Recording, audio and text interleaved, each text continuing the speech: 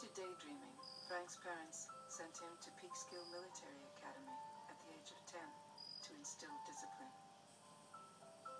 After 2 unhappy years, he returned home to resume an idyllic childhood and experiences that would later find their way into his books.